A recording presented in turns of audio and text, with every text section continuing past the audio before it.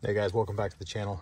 Today I'm going to do a quick video here on installing a StartX remote start kit on your 2019 to I think 2022 Ram 25 or 3500. So the truck I'm working on today, I believe this one is a 22 Ram 2500.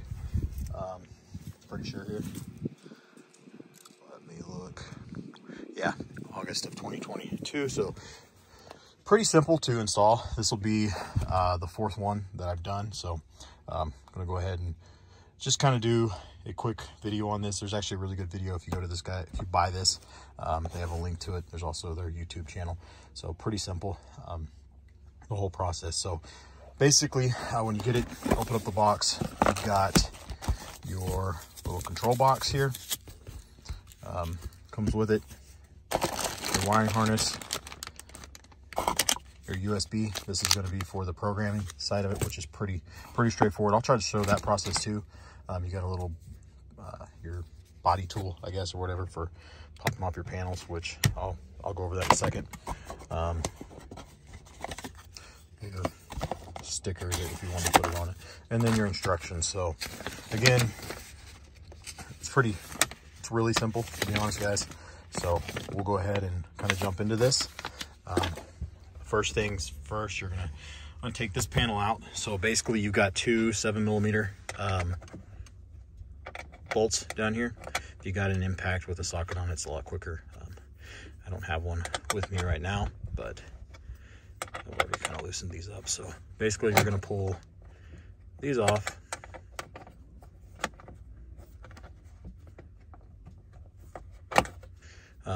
The other one is right here.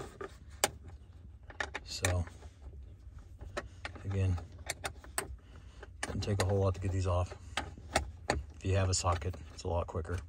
Like I said, I couldn't find my 7mm. I could find everything but it. So we are using a wrench.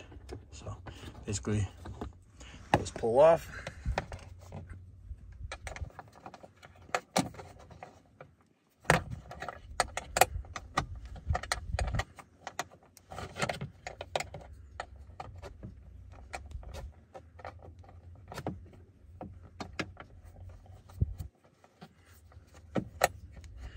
This one, for whatever reason, does not want to come out by hand. There we go.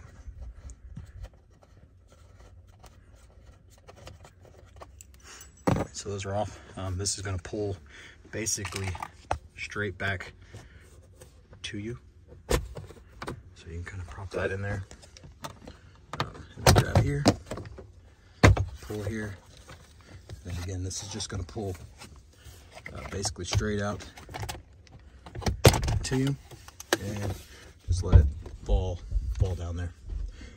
The other thing you're going to pull out is your lights here. So maybe here. And you're going to drop that down out of the way as well. So the next thing, I'm going to get this wiring harness opened up, and I will cut back, show you where this all plugs in. All right, guys, got the wiring harness here. So basically, here's the two ends that you're gonna use over here on the ignition side. So basically, you're gonna reach up in there and your start button wires, which are, I don't know how well I can get back in there. I believe they are right there. So I don't know if this is gonna, if I can record this very well, but basically, you're gonna reach in there. It's pretty simple. You can get it from right here. It's got a press button on it. Push it in, and then just pull it straight back here. So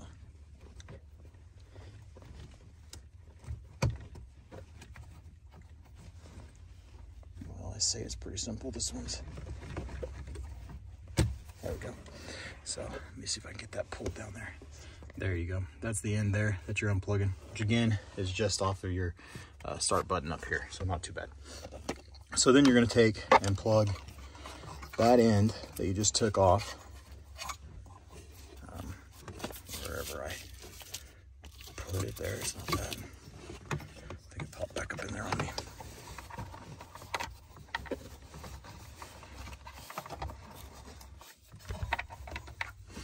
right, so you're gonna take this end here and plug it into the female side of this. So let's see if I can do this one-handed here. Maybe.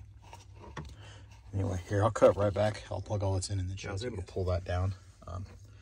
There, you guys can see that plugs in, and then you're gonna take the male version back up in there and plug it back into your stop switch. So pretty simple. Okay, so on the other end of this wiring harness, you've got this little end here. It's got the 2 brown wires in it. You're gonna take it and plug it into this first green bar here.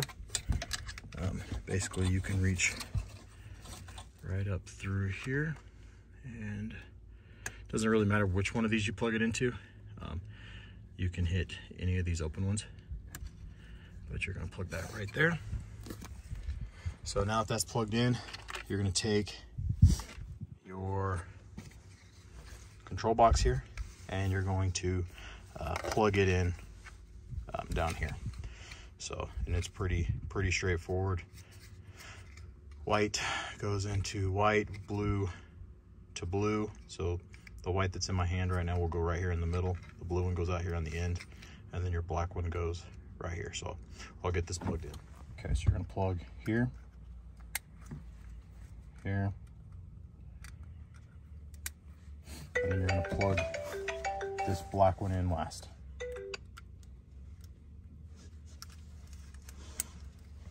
Just like that.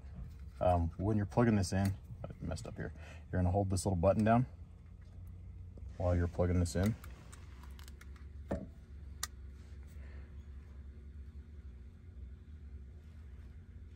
Should flash red like that, let up. It's red now. So now we're gonna shut the door here. I'm gonna grab the key to it. Maybe. No. All right, I got the key here, so I'm gonna go ahead and close the door. You're gonna open the door. Open the door up here. I may have missed it, but you should show a green light initially. Should light up when you hit the unlock button so many times. Like I said, I may have missed it because I had to hit it while the door was shut. So we're gonna turn the truck to on, and it should turn green and flash just like that. Once it turns green and flashes like that, you now are going to disconnect everything. So we'll shut the truck back off. You're gonna wanna disconnect everything, your blue and your white first. So we'll disconnect these. And you're gonna do this black one last. Now we're ready to start the programming side of it. So I'll cut back here in a minute and we'll start that. All right, so we're gonna start the programming process. So basically you're gonna hook in your box here into your USB and your little cord.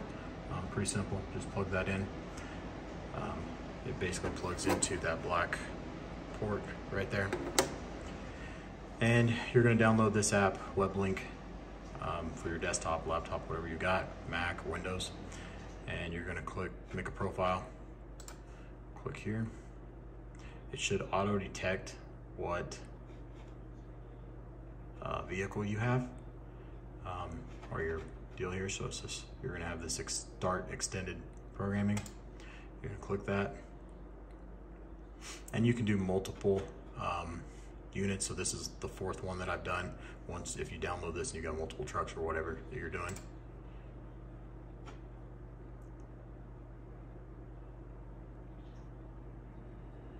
And basically it's gonna start the process.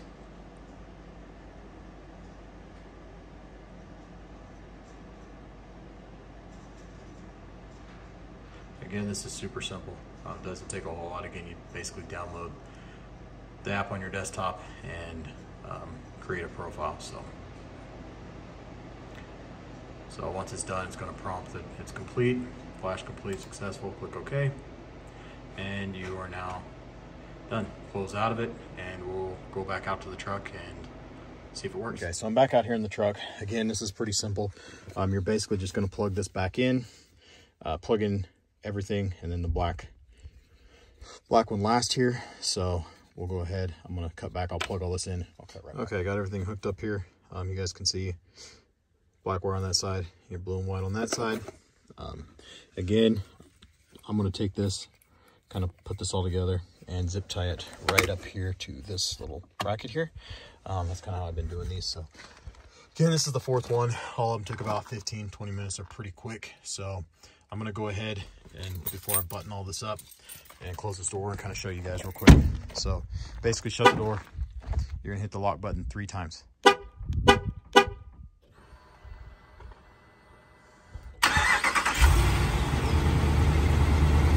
there, our truck starts up. Go ahead and unlock it. Basically, if you don't do anything with it in the first, I think it's 15 minutes is what the truck will run.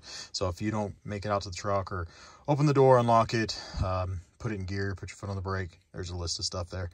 If you don't do that within the first 15 minutes, the truck will actually shut off. So the one thing you do have to do if you go with this style kit is you're going to have to make sure you set your AC and heat where you want it. So in the wintertime, if you're starting it, you need to make sure that it's set to defrost and hot and the fans up or whatever when you shut the truck off in the evening. Otherwise, it's basically going to go to whatever you have it set at when you turn the truck off. So it's not like a factory one where it detects based on the temperature outside and adjusts it. But again, pretty simple. 15-20 minutes, you can have this thing knocked out.